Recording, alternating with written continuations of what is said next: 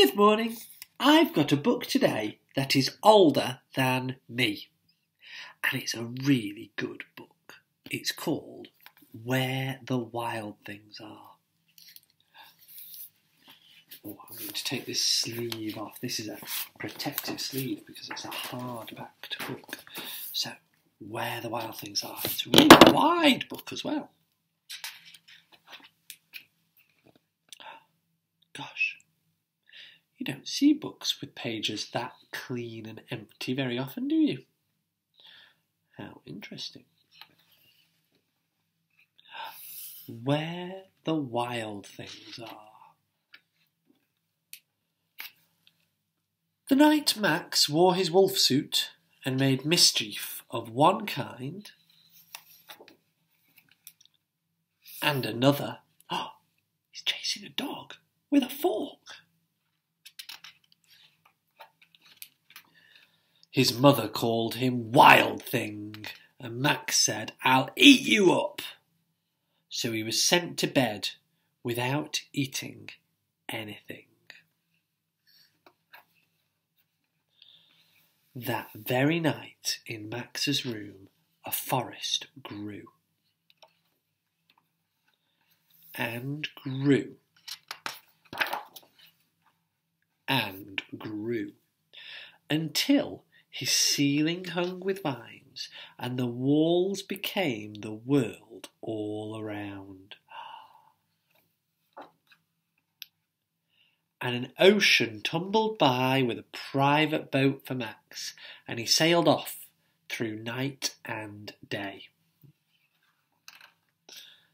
And in and out of weeks and almost over a year to where the wild things are. And when he came to the place where the wild things are, they roared their terrible roars, and gnashed their terrible teeth, and rolled their terrible eyes, and showed their terrible claws. Until Max said, "Be still!"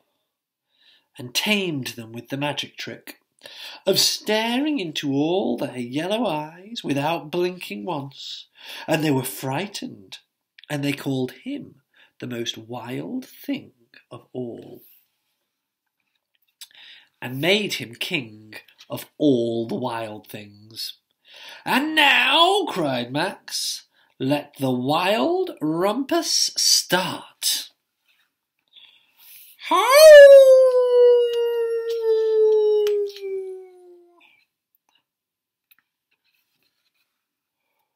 Oompa ba oompa ba oompa ba.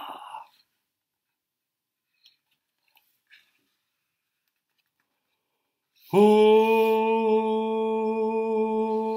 all hail King Max! "Now stop," Max said, and he sent the wild things off to bed without any supper. And Max, the king of all wild things, was lonely, and he wanted to be where someone loved him best of all. Then, all around, from far away across the world, he smelt good things to eat. So he gave up being king of where the wild things are. But the wild things cried, "Oh, please don't go. We'll eat you up. We love you so." And Max said no. The wild things roared their terrible roars, and gnashed their terrible teeth, and rolled their terrible eyes, and showed their terrible claws. But Max stepped into his private boat and waved goodbye,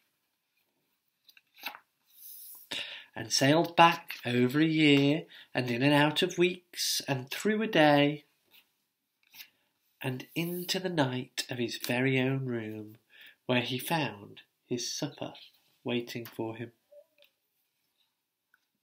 And it was still hot. What a super story. I wonder lots about this story. I always wonder about how you feel about Max being sent to bed without any supper. Was that a good choice? Or was that a bit too mean from his mummy? But then when it gets to the end of the story, his supper is waiting for him outside his bedroom. So, the other thing I love about this story, did you notice the pictures? At the start of the pictures, Max's picture is tiny, and there's lots of empty space on the page and a tiny little picture. And as the book goes on, the pictures slowly become bigger and bigger and bigger until that's all of our one page. Then it spills over onto the next page. Then it gets even longer. Then it starts to take up almost the entire page. And then it fills the page. And then, as Max leaves the Wild Things and starts to sail back home, the pictures start to get smaller again. And smaller. And back to a single page. And back to no picture at all. I wonder why the author chose to have different sized pictures on different pages.